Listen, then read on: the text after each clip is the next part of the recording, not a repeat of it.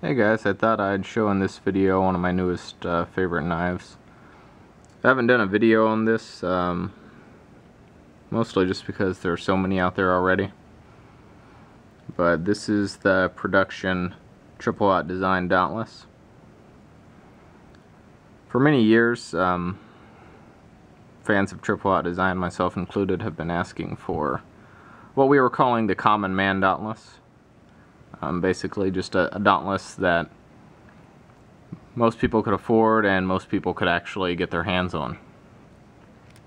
And they answered our request with this production knife.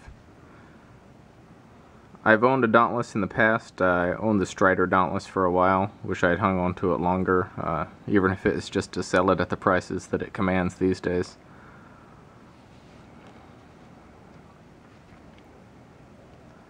And this knife is every bit as high quality as that, if not more so in a couple regards.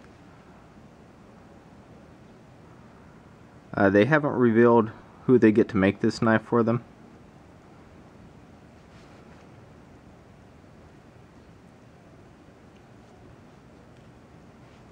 Not really sure why that is.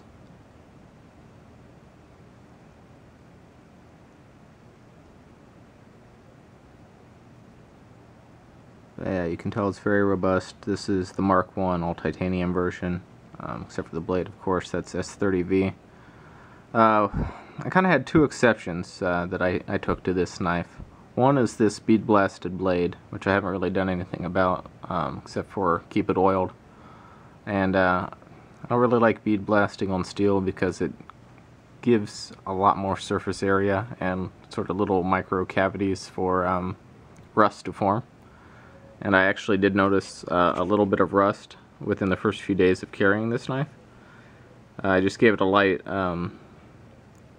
rub down with some cutting board oil. I use cutting board oil. Actually, whenever I get any of my knives, I take them apart, wash them with dish soap, and dry them off.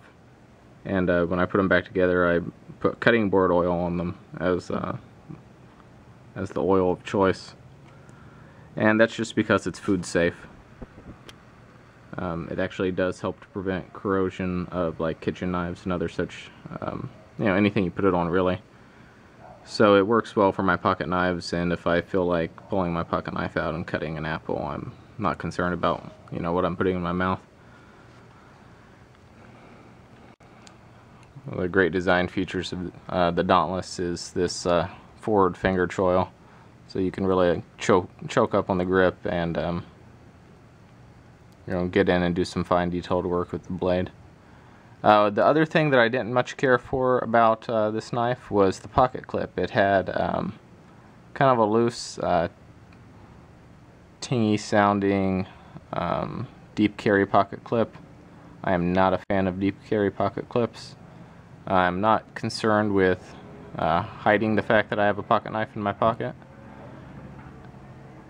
And I would much rather have everyone know that I have one and be able to pull it out of my pocket than to hide it from someone and have to like really dig and try hard to get it out of my pocket for no real reason. Like I don't want the extra hassle just to hide it, because I don't have any reason to hide it.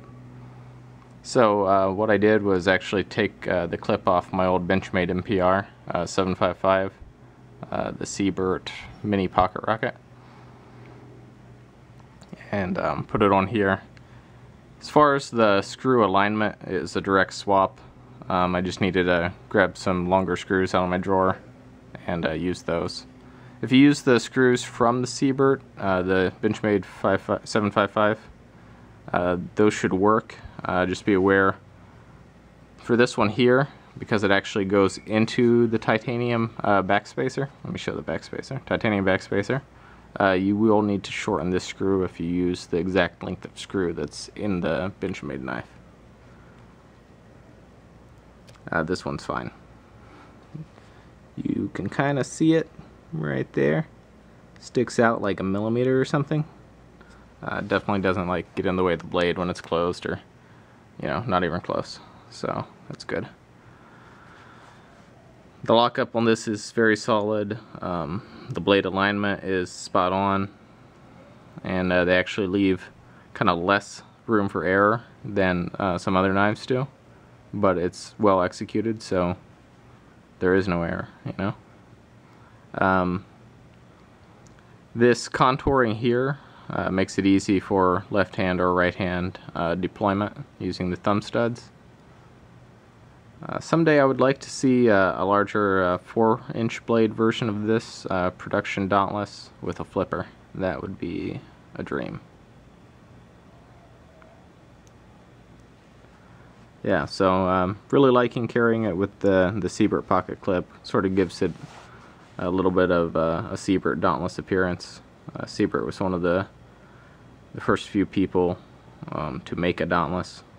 I think Rick Hinderer was the first. Of course, if you don't know the history of the Dauntless, should have done some research so I could give you guys better history in this video, but Patrick Ma, the founder of Triple Aught Design, he designed this knife, and then every few months for the last several years, he'll contact a different custom knife maker and ask them to make basically their interpretation of it. So no two custom Dauntlesses will be exactly the same.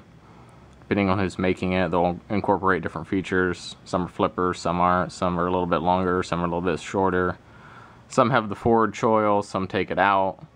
I think they pretty much all, I think one of the requirements is that they all have these 3 fullers on the handle, single fuller on the blade. They don't have to have that on the back side. Some of them do, some of them don't.